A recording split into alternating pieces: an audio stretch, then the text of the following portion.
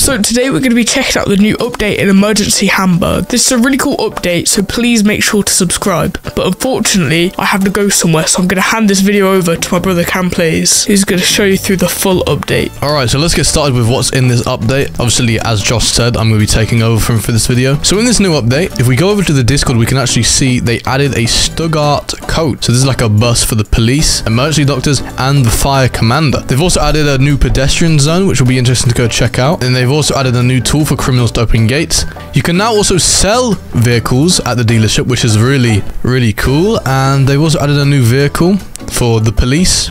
And there's a couple other things. Now, supposedly there's a new code as well, so let's just see if that's true. Coach 24, if we redeem that, we redeem 4,000 euros. So that is really cool. We get a new code, so make sure you go redeem that. Make sure you click the subscribe button, by the way.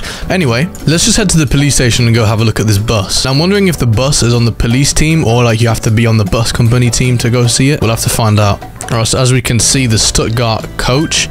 You can actually get this undercover on the undercover police team, but you can see what the coach looks like. I wonder how much it would cost to get. Quite expensive, but as you can see on our Discord, which you can join in the description, somebody actually sent this image of a police bus, and it's literally just a huge coach with some lights on the top. It's kind of funny. And then also we've got the Ferdinand 911, which in a previous video on the channel, we actually showed you this Porsche. And now obviously you can get it. Now I do want to check out the pedestrian zones. I'm really curious to see what that looks like. You can also see there's like little parking zones for the coaches, which is kind of funny. Anyway, let's find out where these pedestrian zones are. I'm not really sure what they mean by pedestrian zones. They could mean like zebra crossings, maybe like this. Yeah, they mean like zebra crossings like this because these signs are new and stuff. And we also have this huge new area in the city right here. It's like a huge church. That looks really cool, man. I wonder if we can go inside the church. Obviously, we can't drive in here. Oh, never mind, bro. The thing goes down. That's so cool. That is so cool, bro. All right, anyway, let's go in here. We've got a graveyard, which is kind of spooky. We go in here. We can't go inside.